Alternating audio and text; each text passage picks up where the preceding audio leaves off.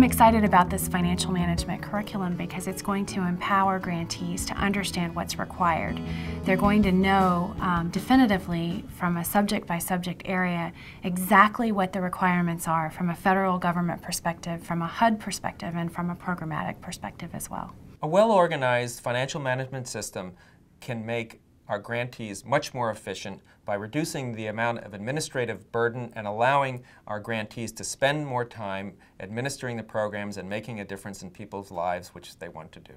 If you don't have good financial management, what happens is you tend to deviate from what HUD would like you to do and what the rules are, so then you jeopardize your program. So good financial management keeps you in line with what needs to be done and what HUD would like to see and the right thing to do for your programs. And ultimately, at the end of the day, it allows us to provide more programs to the individuals in our communities that need them the most at the times when they need them the most. In addition, I think it gives the funding agencies, the federal agencies and other recipients confidence in the ability to administer the grant programs as well as to demonstrate compliance. Through good financial management, our grantees, particularly the ones that are really excel and are doing a great job, and we look at them as best practices, have good financial management controls. And so by having those good financial management controls, they are able to really spend more time administering the programs as they are intended. If someone is doing well and it's in good shape, then you may just require them to report once every 3 months. But if things are not in order, you will be needing them to do it every month, sometimes maybe even more than that, because you need to be sure that they get in compliance.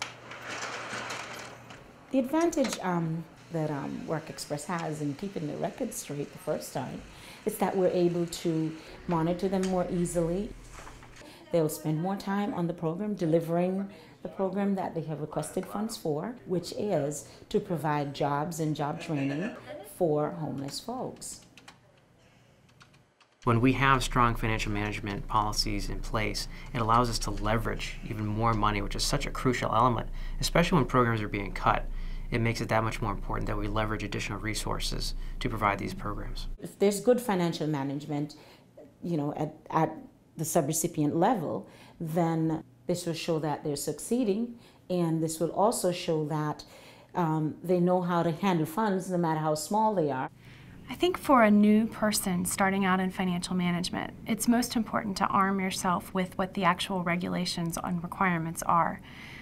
This curriculum will be able to do that in a way that not only just is regurgitating what the regulations are, but in an applied manner that helps you understand how it fits into your job, both from a programmatic perspective and from a financial management perspective. To all of you that are new to financial management, I say, be not afraid, because we've got this great curriculum, we've got great staff at the federal level, and we've got lots of online trainings.